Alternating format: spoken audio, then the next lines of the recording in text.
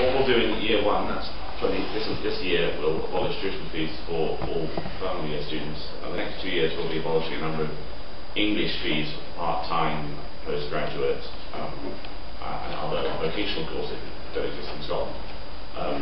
And then in the year 3, after 2013, we'll abolish second years, and then in 2014-15 we'll abolish final year fees.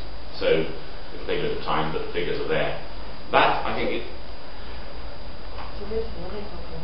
where does money come from? Well, Is it increased taxation? Or no, it involves scrapping Eurofighter Tranche 3, 120 now fighter aircraft the RAF doesn't need. Scrapping the Airbus A3400 shuttle aircraft that doesn't work. Scrapping Trident. Scrapping the biometric passports that we don't need. And another £25 billion worth of funding to they're all listed in our manifesto and are all costed. But you're not exactly going to scrap planes, are you? You're just wanting to reduce the warhead. No, we're going to not replace the Trident submarines, which will cost £97 billion. And there's a full list. No, that's not exactly. No, well, you have said that we'll have an alternative, but maybe feel a bit of an alternative. we're not going to replace the Trident submarines that your party is going to replace. That question I'm sure will come up. I'm sure it will.